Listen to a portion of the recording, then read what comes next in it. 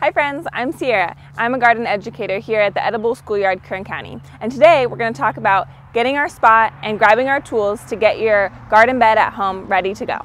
So let's get started. First, you're going to need to take 3 important steps. You're going to need to choose your spot. You want a spot that gets pretty much full sun in your yard. Second, you're going to measure it. Grab a measuring tape and find out the area of the space that you're going to be creating your garden bed on.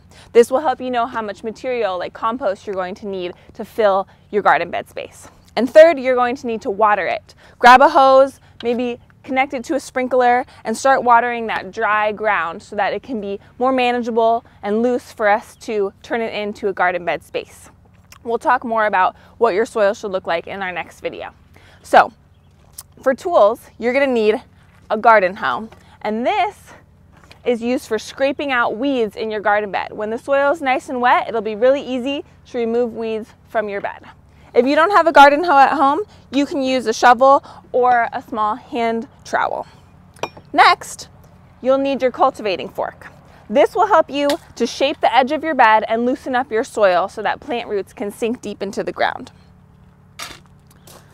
Third, you'll need your shovel. This is great for spreading amendments such as compost all over your garden bed. And finally, get your garden rake. This will help you to smooth out all the material in your bed so that it will be nice and ready for planting. All right, so choose your spot, measure it, water it, and get your tools together so that you can start creating your bed. And for the little ones at home, you can use some little pint-sized tools. They can help you out with a hand trowel for digging and removing weeds or a hand cultivator for loosening the bed. All right, have fun.